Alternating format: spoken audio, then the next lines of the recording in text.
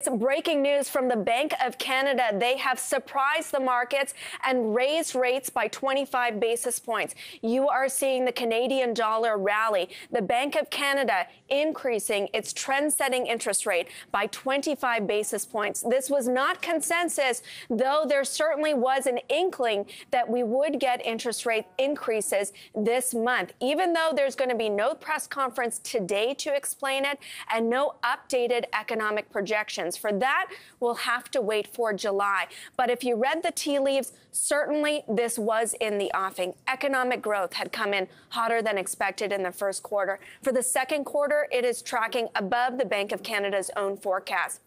The most recent read of inflation went up. This against 8 months of declines for inflation. The job market remains hot. Wage growth in particular remains hot. And then, of course, there is that housing market. That was all before the rate decision. Again, if you are just joining, the Bank of Canada has surprised the market by increasing interest rates by 25 basis points, taking the rate up to 4.75%.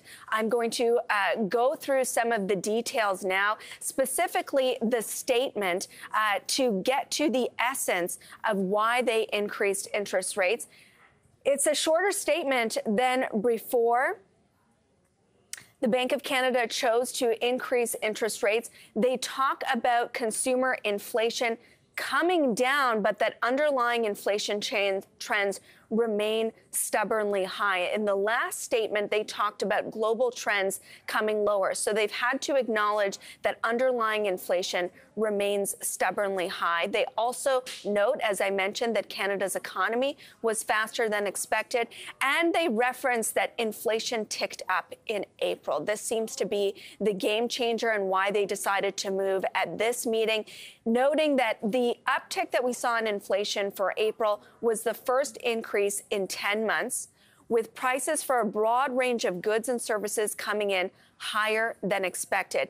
Based on the accumulation of evidence in which they reference hotter than expected economic growth and hotter than expected inflation, they decided to increase the policy interest rate, reflecting our view that monetary policy was not sufficiently restrictive enough. Now, typically, they give a sentence about what could be in the offing.